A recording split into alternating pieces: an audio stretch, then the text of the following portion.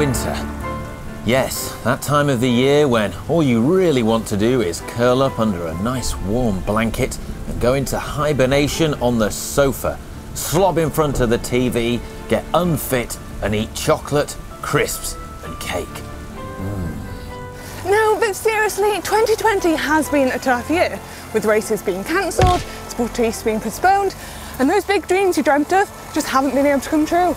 And that's where we come in. We've teamed up with Wahoo SUF Training in a bid to make 2021 your best year on the bike yet, and keep you hungry. No, Ollie, don't want to hear any more about your eating habits. We want to keep you feeling motivated, fit, healthy, and in hot pursuit of greatness. Yeah, let's go. Let's go.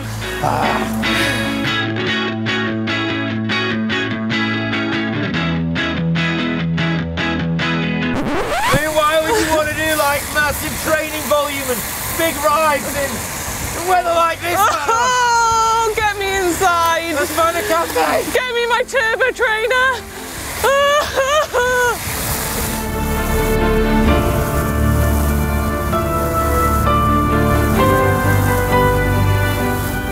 So glad to be inside.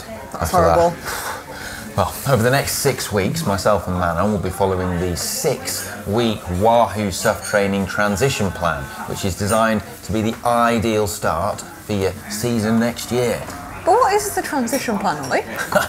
Glad you asked that, Manon. It combines structured cycling workouts with yoga sessions specifically designed to improve on-bike performance, as well as strength and conditioning and mobility sessions too, to help you rest, recover, recharge and refocus ahead of next year and your cycling goals. Basically the ideal off-season sort of training plan. I've never been so motivated for winter training. I know, me too. Joe, after this, I think I'm probably going to do an hour record again. Be the perfect launch pad.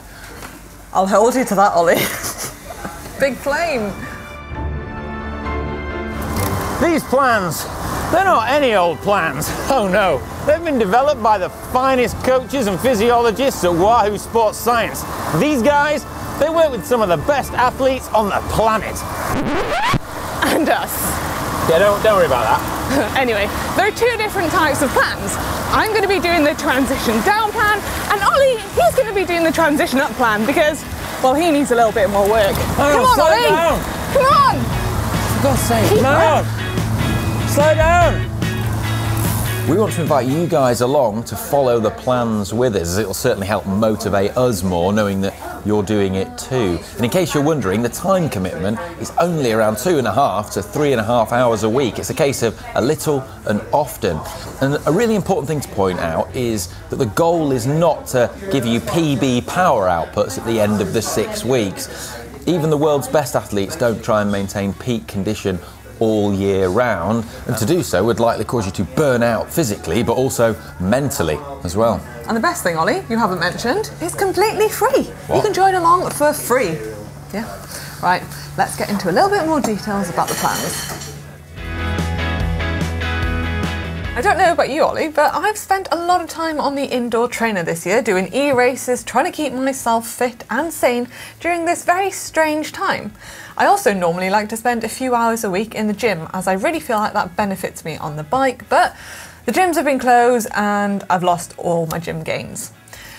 I need to start from scratch, and the transition down plan is going to be perfect for this. It's the lower volume plan of the 2, meaning I'm still going to have time for life stuff too. The transition down plan focuses on active recovery, refocuses on foundational strength and mobility, and it also has some intensity in the latter part of the plan to prepare you for the next stage. And winter, well, it can be pretty grim.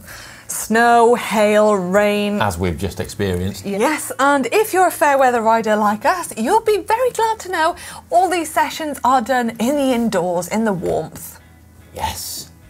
Personally, owing to a lack of time trialling or racing this year, I've done very little intensity, much less than I would have ordinarily. I've just kind of been riding around my bike, pottering around, having fun. But I'm ready now for some structure in my life, and I'm going to be doing the transition up plan, which is designed for athletes who are coming up, I'm calling myself an athlete there, who are coming off a period of little or no activity but are ready to get into a full training block of structured indoor training. The on-the-bike sessions progress from a lower intensity in the early part of the plan to a higher intensity with a significant focus on pedalling efficiency and neuromuscular development. The off-the-bike sessions follow a progression from gentle mobility and stability sessions into functional strength work designed to improve body mechanics, pedalling efficiency and help athletes stay comfortable even after long hours in the saddle. But to find out more, let's chat to head sports scientist and coach Neil Henderson about the rationale behind it. Hi Neil, good to see you. Definitely, Ollie. It's been a few hours since your hour. Yeah, just a few, and the world's changed quite a bit since then. But just a little bit. You're part of an incredibly well qualified and experienced coaching team. You know, can you tell us why something like the transition plan is important for cyclists? Yeah, I'd say we kind of came to this transition plan idea in kind of two parts. Number one is people who've been training a lot and even potentially doing some events and races. We do need a little bit of have a transition down from a lot of training and kind of shifting gears coming inside.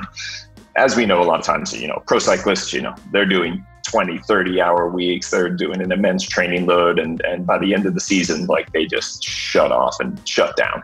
For somebody who only trains, more like 4, 5, 6, 8, maybe even 10 hours a week, that same do nothing for a month or so is not necessarily best for their overall health, fitness, and performance. And so the transition we have for the down is to basically go from a higher level of training to a lower level of training, but addressing some areas that often are neglected during the season. So some of the things that we have with yoga and strength training, mobility, to help you be reset and in a good place to then start your next training block is kind of what the transition down is. We also have a transition up for those who haven't been really, maybe doing any kind of training or significant or organized training to basically prepare to have a more specific training program than beginning. And so again, this one is going from, expecting not having done a lot to getting moving and being ready then to really go forward into your preparation for 2021.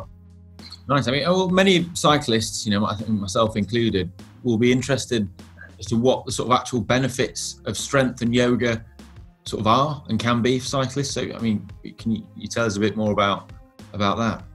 Yeah, when we think about the sport of cycling, it's a pretty linear and, not terribly dynamic activity in many cases. And so we have these patterns and movement patterns that just get repeated and repeated. And so we're often neglecting different areas of our body that can actually have an impact on just how we feel day to day. If you have kids and being able to pick them up and move around and play and not get hurt because you're so, linear and one dimensional. How are the yoga sessions and strength sessions specifically tailored towards cyclists then? Exactly. So we have Abby Carver, who has done all of our yoga sessions. She has, a phenomenal experience in yoga and making it more applicable to cyclists and the kind of movement patterns that we sometimes don't do. And so being able to address things within the shoulder and upper body, as well as foot and ankle, in ways that, again, just riding a bike and doesn't necessarily address.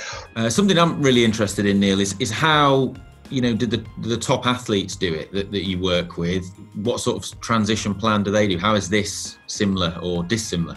There's definitely similarities. For sure, there's some differences, in the kind of load that, say, Kasia Niewiadoma ended her season a few weeks ago. And so she took a week completely off the bike, but then started back with hiking, walking, and yoga, and did that for a couple of weeks before then adding back in she's now on the mountain bike and gravel bike, as well as continuing yoga. And now we've added strength training into the mix. Rowan, on the other hand, he just finished the Giro d'Italia. He did a pretty big last week there, a lot of work helping teammates, and, did okay in that final time trial as well after doing all that. So he hasn't touched a bike yet. But he will be getting back into the gym starting next week to work on strength and stability as the first step before he'll add back into the bike. Rowan's not much of a hiker or runner. He doesn't do those things as much, but he'll get back onto the bike then after typically about 3 weeks. But he'll be in the gym before that and moving, getting that strength and stability foundation to prepare for 2021 already. Right, well, I guess myself and Manon better get cracking. But why why does the plan include yoga, Ollie? Oh well, I'm glad you asked that, Manon. See, core strength and flexibility are really important in cycling. And I've done a fair bit of yoga in the past, and I found it was really useful in helping me get a lower, more aerodynamic position on the bike, but also be able to maintain that faster position for longer. You do look pretty aero, to be fair. Do I? Yeah. Oh, thanks. Nice. How about now? Even better. Oh, so aero right now. Amazing. Yoga is something that many pro athletes integrate into their training as it helps improve strength, flexibility, and helps avoid injury. This is something that I am really excited to include in my training as I've never done it before, but I have been told I should. So I'm looking forward to seeing how it benefits me on the bike. The plan also includes strength sessions, which is going to be good for Ollie because he might be able to keep up with me then. Stop doing that! Oh, and just another thing. All right, Columbo. We're both going to be starting off with the half Monty fitness test. Now, don't worry, this isn't to see if your numbers improve, but it's to set the appropriate workout target numbers. So we aren't training too easy or too hard. Yeah, and both versions of the transition plan culminate in us doing the SUF 4DP test, which is an incredibly comprehensive fitness test that determines your full power profile so that it can then tailor all sort of fitness targets and interval intensities in the SUFFest app when you do them in the future. I've never done one of those before. You'll enjoy that, yeah. Something to look forward to, Manon. Okay. You're probably thinking, where do I sign up? This sounds awesome. Well, we're going to leave a link in the description below. It will take you straight through to the Wahoo SUF training app. And ordinarily when you sign up to the SUFFest, you get 14 days completely free. But if you use the code TRANSITION30, you'll get an additional 30 days on top of that. So you get the whole 6 weeks for free? Yeah. Brilliant, isn't it? I love a bargain. Well, we're going to begin the plans on the 1st of November, so make sure you sign up by then so that you can join in with us. There's going to be updates weekly in the GCN show, as well as posting all the workouts we do on Strava as well, and we'll be doing some longer form, more in detail videos as well. Can't wait. Right. Excited? See you later. We better crack on, Manon. Yeah, get back before the rain. Bye.